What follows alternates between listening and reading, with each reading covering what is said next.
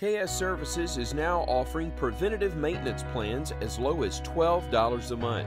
Preventative maintenance is so important when it comes to your HVAC system. Let us come check your system out and perform our 22-point inspection. It's better to be safe than sorry. We have so many plans to choose from and special offers that go along with them.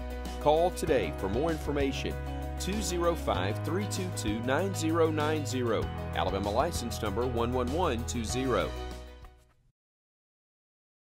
Good morning. This is the Weather Extreme video for Sunday, November 4th, 2018. I am meteorologist Scott Martin, sitting in for Brian Peters. We'll have rain return to central Alabama later today, and conditions continue to look favorable for a significant severe weather event on late Monday and into Tuesday. We'll talk about that in just a few minutes. Taking a look outside at 6:45 a.m., we see that nearly all of Alabama has clear skies to start off with, but we see the activity just off to our west in Arkansas and Louisiana that will be moving our way later today. A wide variety of temperatures around the area this morning, with readings coming in as low as the upper 30s in some spots and as warm as the lower 50s in others. Birmingham was one of those spots in the lower 50s, sitting at 52 degrees.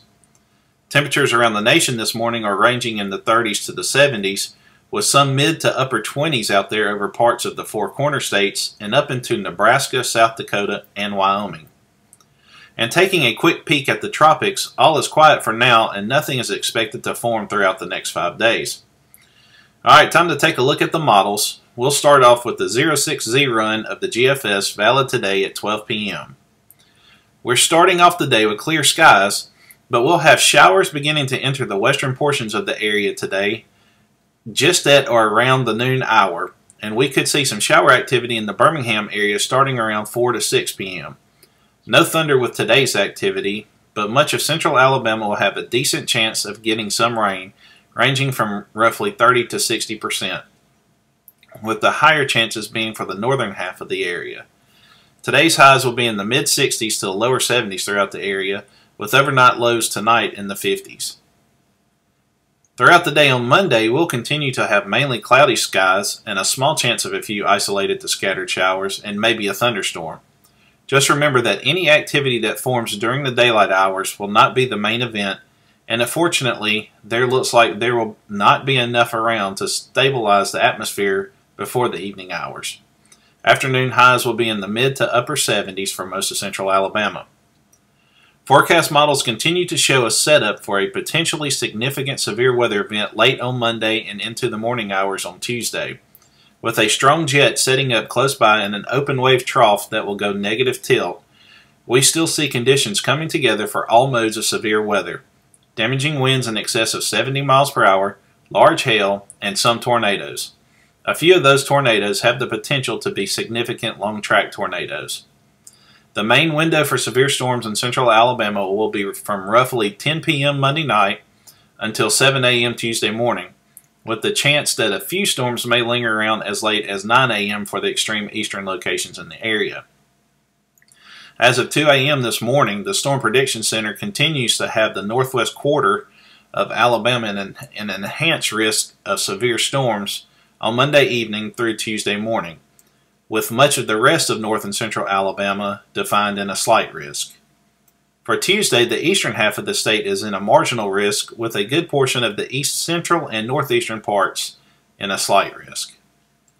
Taking a look at the severe parameters, we see that winds are still going to be backed out of the southeast and then quickly veering out of the south at 5,000 feet, or at the 850 millibar level, and out of the west-southwest at 16,000 feet, or at the 500 millibar level. We'll have a good bit of surface-based instability available, with values in the 1,200 to 2,000 joules per kilogram range, along with an ample amount of helicity. The significant tornado parameter values on this latest run of the high-res NAM shows values approaching 3.0 over parts of central Alabama. All of this is showing us that we need to be prepared for all modes of severe weather. There is plenty of shear and instability for rotating updrafts, along with a jet of stronger winds at the 500 millibar level, giving us the dynamic support for severe storms. Once the threat moves out of the area on Tuesday afternoon, conditions will quickly begin to improve and skies will begin to clear out, and mostly clear skies can be expected by Tuesday evening and into the overnight hours. Highs will top out in the lower 70s to the lower 80s from northwest to southeast, with overnight lows dropping into the mid-40s to the mid-50s. On Wednesday, models have changed from when I prepared the email forecast for the blog last night, as now it will feature a mix of sun and clouds with a chance of a few isolated to scattered showers. Afternoon highs will be in the upper 60s to the mid-70s. An unsettled weather pattern will continue for Thursday and Friday, as we'll have a chance of showers and maybe a few thunderstorms, mainly through the afternoon hours on Thursday and coming to an end during the late morning to the early afternoon hours on Friday.